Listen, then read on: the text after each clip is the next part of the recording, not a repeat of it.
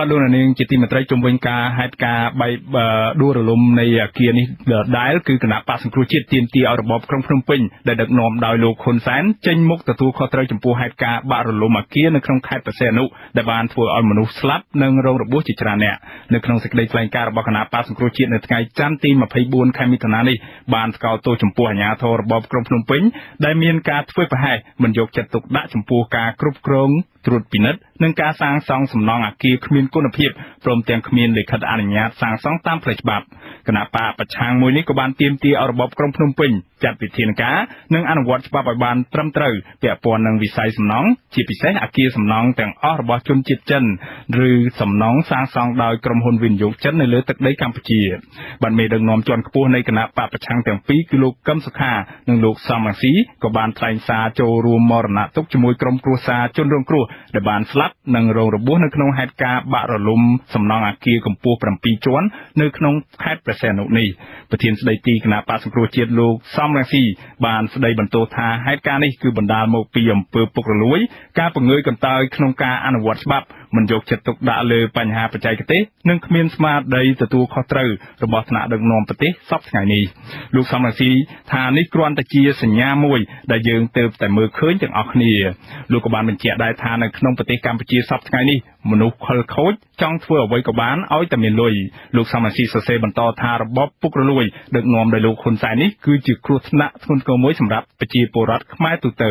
បាទអាស៊ីសេរីនៅមិនទាន់អាចសុំការឆ្លើយបំភ្លឺពីលោកផៃសិផានអ្នកនាំពាក្យរដ្ឋាភិបាលបានទេជុំវិញបញ្ហានេះដោយទូរស័ព្ទមិនមានអ្នកទទួលបាទលោកនាងជាទីមេត្រីបន្ថែមពីលើសេចក្តីរាយការណ៍មុននេះឥឡូវនេះខ្ញុំនឹងមានបទសម្ភាសន៍ផ្ទាល់មួយតាមប្រព័ន្ធទូរស័ព្ទជាមួយនឹងលោកយ៉ាន់ធីដែលលោកជាអគ្គលេខាធិការសហព័ន្ធសហជីពកម្មករសំណង់និងព្រៃឈើនៅកម្ពុជាហើយដែលលោកកំពុងតែតាមដានផ្ទាល់យ៉ាងដិតដល់ចំពោះព្រឹត្តិការណ៍ដែលកំពុងកើតមាននៅក្នុងខេត្តព្រះសីហនុនេះបាទសូមជម្រាបសួរលោកយ៉ាន់ធីពីចម្ងាយបាទសូមជម្រាបសួរបងបាទអរគុណណាស់ដែលលោកបានចូលរួមផ្ដល់បទសម្ភាសន៍ដល់អាស៊ីសេរីនៅពេលនេះខ្ញុំចង់ដឹងបន្ថែមពីលើសេចក្តីរាយការណ៍មុនហ្នឹងថាតើរហូតមកទល់ពេលនេះម៉ោងនេះតើប្រតិបត្តិការនៃការរុករក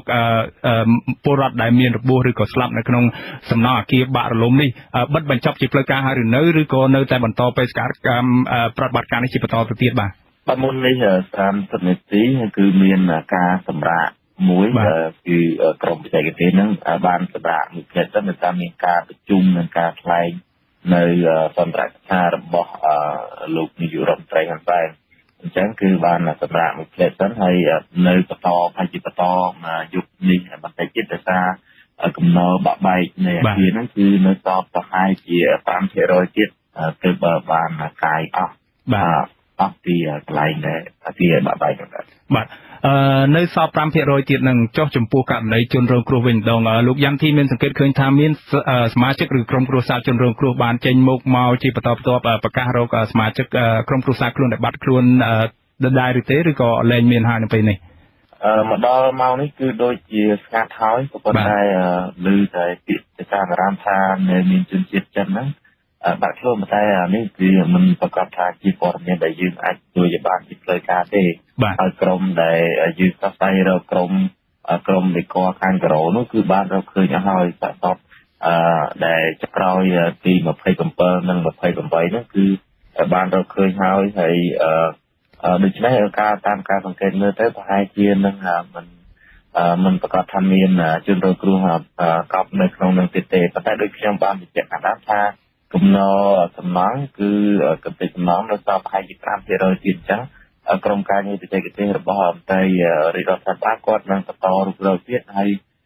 លទ្ធផលយ៉ាងណាគឺយើងនៅរងចាំតាមដានទាំងអស់គ្នាបាទខ្ញុំចង់បានការបញ្ជាក់ពីលោកយ៉ាន់ធីបន្តិចជុំវិញចំនួនពលរដ្ឋដែលស្លាប់និងរងរបួសនេះចង់ឲ្យលោកយ៉ាន់ធីបញ្ជាក់ថាក្នុងនោះមានជនជាតិខ្មែរប្រមាណអ្នកហើយមានជនបរទេសឬក៏ជនជាតិចិនប្រមាណអ្នកហើយបញ្ជាក់ច្បាស់កន្លែងនេះបន្តិចបាទខ្ញុំអត់មានទិន្នន័យច្បាស់ទាក់ទងជនជាតិចិនទេគ្រាន់តែដឹងថាមួយថ្ងៃពេញនេះគឺយើងទទួលបានតែព័ត៌មានគឺមានតែជនជាតិខ្មែរទេហើយសរុបមកត្រឹមម៉ោង7:30នាទីនេះគឺមានជនរងគ្រោះដែលបាត់បង់ជីវិតហ្នឹងរហូតដល់28នាក់ហើយនឹងជនរងគ្រោះរបួសធ្ងន់ស្រាលហ្នឹងគឺមានចំនួន26នាក់បាទ បាទចុះចំពោះករណីម្ចាស់សំណង់ឬក៏ម្ចាស់អគារអ្នកមកការសំណង់ដែលជាជនជាតិចិនដែលអាជ្ញាធរអះអាងថាបានចាប់បានហើយហ្នឹងតើមានការបញ្ចេញឈ្មោះឬក៏បញ្ចេញមុខសញ្ញាឲ្យសាធារណជនបានឃើញទេចំពោះជនជាតិចិនទាំងនោះហើយក្រុមហ៊ុនចិនហ្នឹងឈ្មោះអីដែរតើអាជ្ញាធរខេត្តបានប្រកាសជាសាធារណៈហើយឬនៅបានទៅពេលនេះបាទបើយោងតាមសេចក្តីជូនដំណឹងរបស់សាលាខេត្តប្រសិទ្ធនោះគឺបានផ្ដល់ហើយគឺមានជនជាតិចិនចំនួន3រូបនិងជនជាតិខ្មែរដែលជាម្ចាស់ដីជួលឲ្យជនជាតិចិនហ្នឹងមួយរូបបាទហើយក្នុងនោះក៏មានឈ្មោះជនជាតិចិន3រូបនិងជនជាតិខ្មែរនឹងមួយរូបនឹងដែរបាទក៏ប៉ុន្តែមិនទាន់មានបញ្ជាក់ឈ្មោះក្រុមហ៊ុនជនជាតិចិនដែលធ្វើសំណង់ហ្នឹងទេបាទក្រុមហ៊ុនហ្នឹងក៏មានបញ្ជាក់ឈ្មោះដែរគាត់ថាទៅជាពិសាលតាំងបាទអរគុណលោកយ៉ាន់ធីទន្ទឹមនឹងនេះដែរលោកសង្កេតឃើញប្រតិបត្តិការរបស់អាជ្ញាធរនៅក្នុងឧបទ្ទវហេតុមួយនេះមានលក្ខណៈខុសពីលើកមុនយ៉ាងណាដែរបើយើងប្រៀបធៀបទៅនឹងករណីឧបទ្ទវហេតុដែលធ្លាប់កើតមាននៅកម្ពុជាធំៗនោះដោយករណីកោះពេជ្រអីផ្សេងលោកសង្កេតឃើញមានភាពខុសប្លែកគ្នាយ៉ាងម៉េចដែរបាទតាមការរបស់ខ្ញុំគឺឃើញថាពួកគាត់ខំប្រឹងប្រែងហើយមានការចូលរួមពីគ្រប់ផ្នែកនៃអាជ្ញាធរមានសមត្ថកិច្ចនៅមូលដ្ឋានហើយប៉ុន្តែការជួយសង្គ្រោះវាមានលក្ខណៈខុសគ្នាដោយសារការពីបទវហេតុនៅកោះពេជ្រគឺមនុស្សជាប់តលើគ្នានឹងមនុស្សប៉ុន្តែក្នុងករណីនេះគឺមានអគារសំណង់ហើយក្នុងសំណង់នោះវាមានច្រើនផ្នែកទៀតទាំងដែកទាំងស៊ីម៉ងតពីតាមនាងសិលាខ្សែភ្លើងចឹងមានការស្មុគស្មាញហើយអាជ្ញាធរខំប្រឹងប្រែងក៏តែដុតជើងណាក៏ថាពេលរសៀលងាយបែបនេះគឺមានការសម្រាប់ច្រើនដោយសារគាត់ប្រើអេសកាច្រើនជាងប្រើកម្លាំងបាទមានការលើកឡើងពីការខ្វះខាតឬក៏បច្ចេកទេសខ្វះខាតបច្ចេកទេសឬក៏ឧបករណ៍គ្រឿងសម្ភារៈបរិក្ខារផ្សេងៗដើម្បីយកមកជួយកាយសំណង់អគារបាក់បែកនោះហើយក៏មានការលើកឡើងថាប្រតិបត្តិការនេះហាក់បីដូចជាមានភាពយឺតយ៉ាវជាងថ្ងៃមុនទី1ទី2ហ្នឹងតើនេះយ៉ាងម៉េចដែរបាទយើងសង្កេតឃើញថាប្រហែលជាពួកគាត់តកតងនឹងធម្មពលក៏កម្លាំងរបស់គាត់ហ្នឹងក៏ចុះស្ោយដែរដោយសារ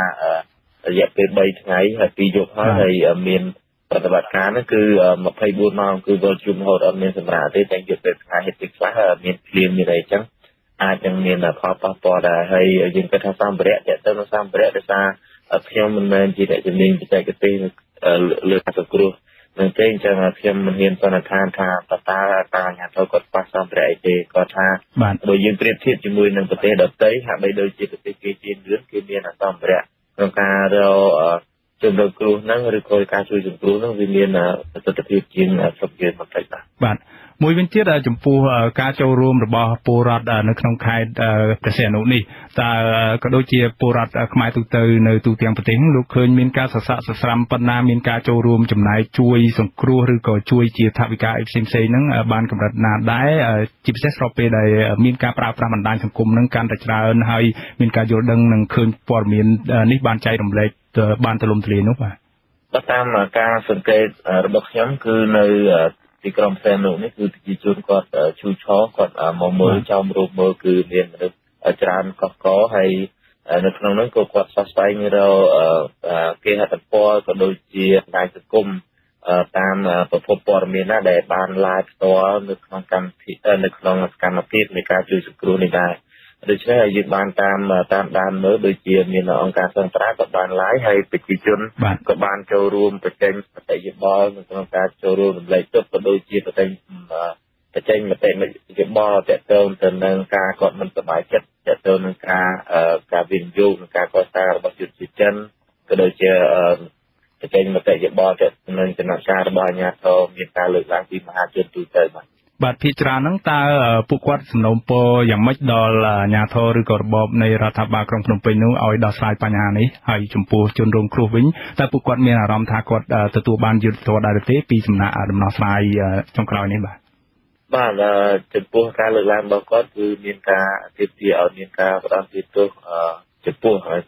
ជនដែលត្រូវបានទទួលខុសត្រូវនៅក្នុងករណីដែលបណ្ដាលឲ្យមានបាតុហេតុនេះហើយចំពោះជនរងគ្រោះគឺយុទ្ធផលយើងមិនទាន់ហ៊ានសន្និដ្ឋានទេដោយសារចំណាត់ការនេះគឺ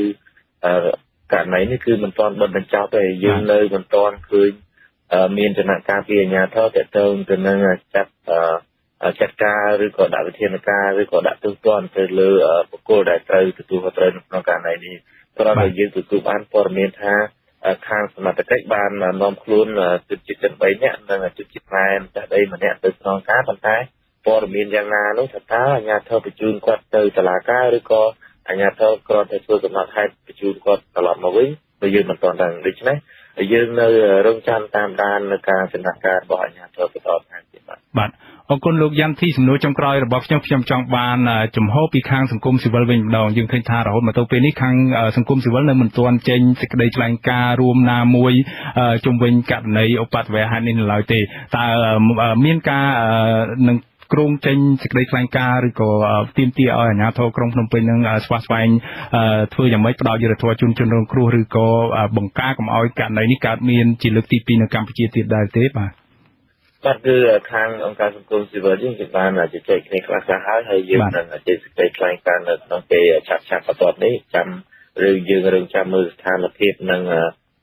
การปฏิบัติการในเอาบ้านเราลุ้นสันให้